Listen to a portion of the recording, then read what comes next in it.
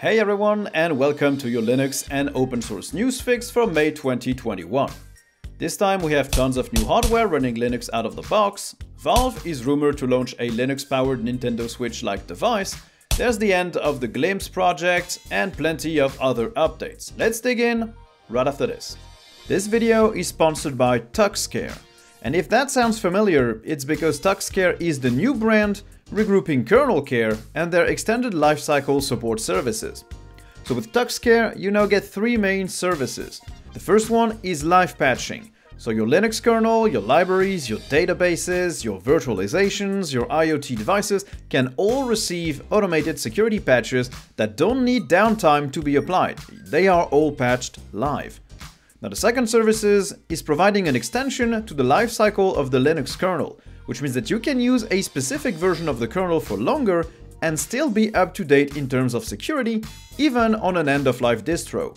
And third, they also offer support services which are reasonably priced and flexible because they are vendor independent. As a whole, TuxCare is now an integrated brand of services to automate and improve your Linux operations, so you get more flexibility in choosing the distro you want to run on your servers, when to upgrade it, and you can reduce your maintenance cost without sacrificing security. I left a link in the description below so you can check all the TuxCare services and get a free proof of concept for your organization. Okay, let's begin with the Linux news. Google has announced that their integration with Linux will deepen with the release of Chrome OS 90. As of now, Chrome OS could run Linux apps through what they call the Linux Developer Environment, or LDE, but that was still in beta. With Chrome 91, that's now a default feature. The LDE allows Chrome OS users to run standard Linux applications like LibreOffice or the GIMP natively on the device, complete with GPU acceleration, access to the USB drive, and basically all system features. I'm not a Chrome OS user, because my needs aren't covered at all by that OS, including my privacy needs, but it's nice to see that more users will be exposed to open source Linux applications. Chrome OS has been fairly successful after all, so if it can end up bringing more people to the open source side of things, and maybe give them a taste of a Linux desktop in general, that's all good in my book. Now this app support won't be enabled out of the box, so I don't know how many people will in fact use it. It seems like someone received a DMCA notice after downloading an ISO of Ubuntu through BitTorrent. These notices are warnings that Americans receive from their internet access provider to inform them that their internet access has been used to download something that is in breach of copyright law. So of course, an Ubuntu ISO shouldn't cause this kind of notice to be sent. These are free to download and free to share. It could have been an error from the monitoring system, or it could have been a fake notice as well. But if that's not the case, there are some weird implications here. These notices can lead to termination of your internet access, so if the companies registering what is protected by copyright suddenly decide that certain files aren't to be shared, they could claim that you're infringing on intellectual property by downloading them, and thus shut your access down. That's a lot of power to give to a private company, in my opinion. Now moving on to the open source news, and Google finally launched Fuchsia. However that thing is supposed to be pronounced. It's their long announced open source operating system that they have repeatedly billed as not a replacement for Android. It's a very stealthy release without bombastic announcements, and it's only coming to one specific device, the Google Home Hub, also known as the Nest Hub. The release of that OS doesn't change any features or the user interface, it's probably just a background switcheroo thing, just to prove that the OS can work in a normal customer environment. Fuchsia isn't based on Linux, it uses its own kernel entirely called Zircon, and Google seems to be pushing it towards more connected home devices for now. But who knows where it might lead in the future if it's successful and efficient. It might be used in the end as a replacement for Android. Have I Been Pwned, the tool that lets you know if one of your online accounts is part of a data leak, is now open source. Now this great tool had been on the verge of being sold to a company a while back, but it was then maintained as independent, and its code is now accessible for everyone to see, use and contribute to. The tool is also teaming up with the FBI to share compromised passwords databases, so Have I Been Pwned will be even more thorough in letting you know if your credentials are exposed or not. The use cases are pretty simple. Online services could make use of it to see if the password you're trying to use to create your account is compromised, or they could just use that database to let you know if that password has just been leaked somewhere so you can change it immediately. It's really cool to see such a useful tool being opened up like this. Now on to the gaming news. Days Gone is now working on Linux through Proton Experimental.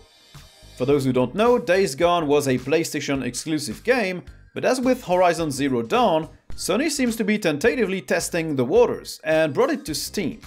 Well, thanks to the great work of Valve and Collabora, we now have it working on Linux through the latest Proton Experimental release. The Mass Effect Legendary Edition also now works using the latest release of Proton GE, so you can be Commander Shepard on Linux as well. For those who don't know, Proton GE is a custom distribution of Proton that you can place in the compatibilitytools.d folder inside your Steam installation, and you can use that for any game you'd like. It generally adds tweaks and performance improvements for specific games, and generally has support for games pretty quickly. It's really cool to see these games being supported a few days after their release, running with near-native performance. It's an awesome time to be a Linux gamer. And it seems like it's going to be an even more awesome time soon, because Valve seems to be wanting in on the craze around Nintendo Switch-like devices, and they're apparently working on something codenamed the SteamPal. It's all speculation for now, driven by bits of text found in some of Valve's code, but if we recap what most people think will happen, it should be something in the form factor of a portable gaming console, probably akin to the Switch, likely using either Intel or AMD chips, although I'd bet on AMD for a bit more graphics power, and it should be running Linux, because licensing Windows for each device would probably drive the cost way up, and also because gaming on Linux is now eminently viable through Proton and super easy to set up. It probably also will have Steam Link baked in, so other more demanding games can run on a more powerful desktop and be streamed to the portable console.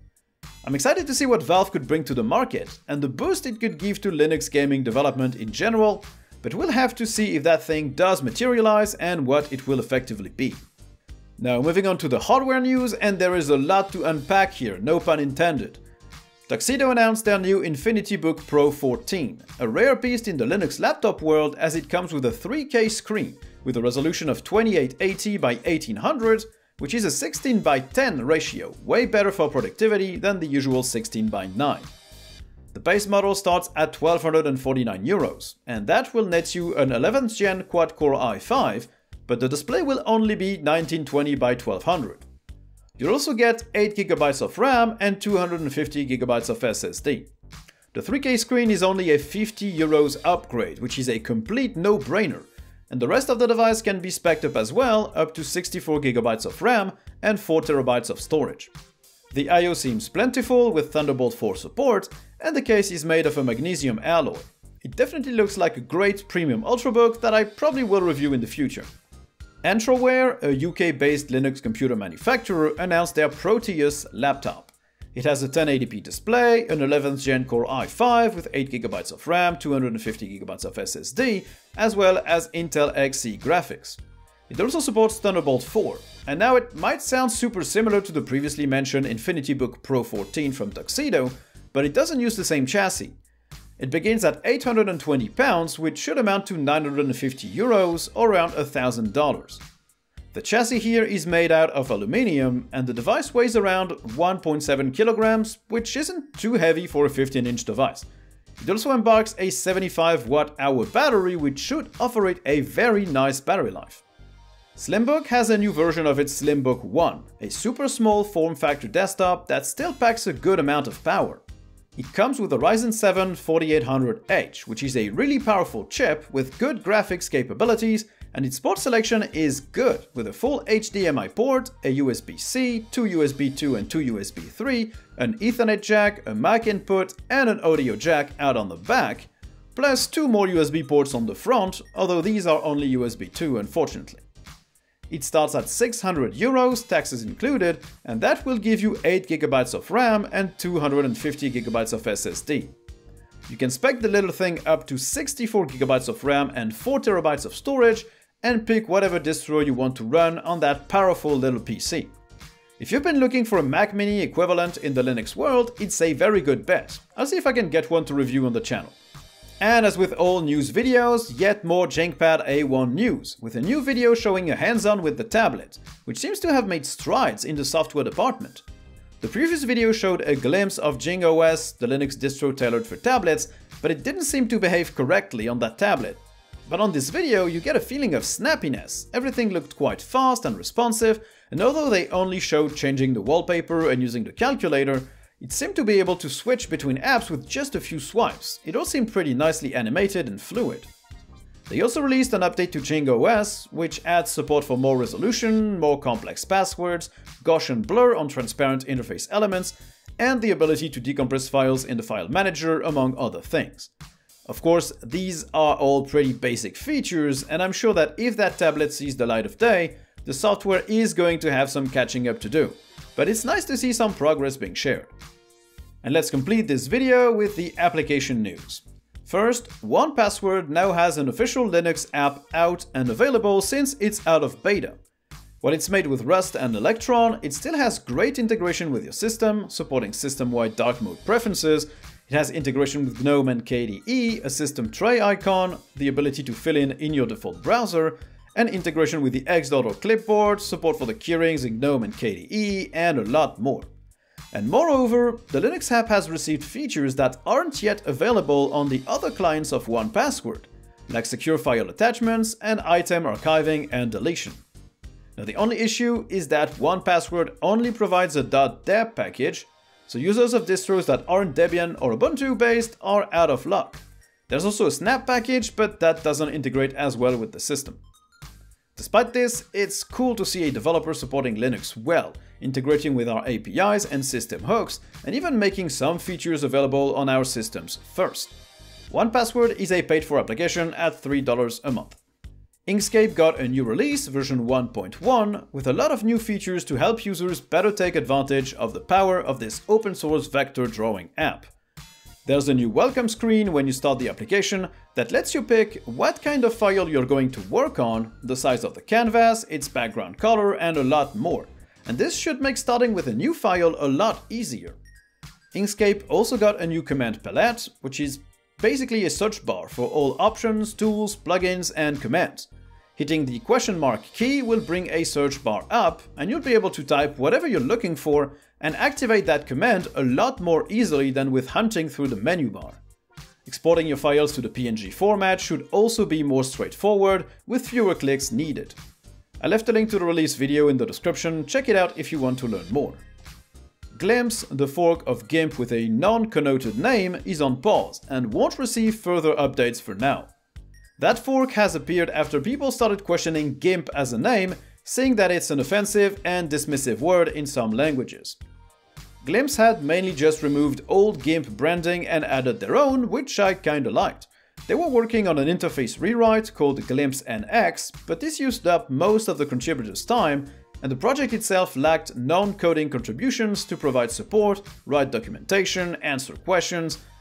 This all meant that the project leader had to do a lot of this himself instead of writing code. In short, it didn't seem sustainable to keep working at it. I used Glimpse instead of GIMP, personally, but I won't have any trouble returning to GIMP now, since the projects never really diverge in terms of look and feel or features. We'll see if the main GIMP project will take notice of the efforts that went into rebranding Glimpse and maybe try to be more open to discussion on that matter. And finally, OnlyOffice, the open source Office suite, has a new release out, version 6.3. It brings a long-awaited dark theme, with a slightly revamped light theme as well, but you can keep using the previous look if you prefer. It can also support 150% scaling if your system is set up to use that. Previously it was either 1x or 2x. They also say that 125% and 175% support is coming soon. This new version also allows you to password protect files and to save the change tracking to the file itself, so people opening it in another Office suite should be able to have that change history as well. Version 6.3 also brings easier access to the list style you want to use, new charts in the spreadsheet, faster spell checking, and the ability to open XML files and to save to EPUB or HTML. This new version isn't yet available through Flatpak it seems, but it should come soon. And that concludes it for this video, guys. I hope you enjoyed. If you did, don't hesitate to like or dislike if you didn't. You can also subscribe and turn on notifications to get more videos like this one. And you can also watch these videos on Odyssey if you don't really like YouTube. If you want to help support the channel, you can join my Patreon subscribers and my YouTube members. Whatever your subscription tier, you'll get access to my weekly patroncast and the right to vote on the next topics I cover. Thank you guys for watching, and I'll see you in the next one. Bye!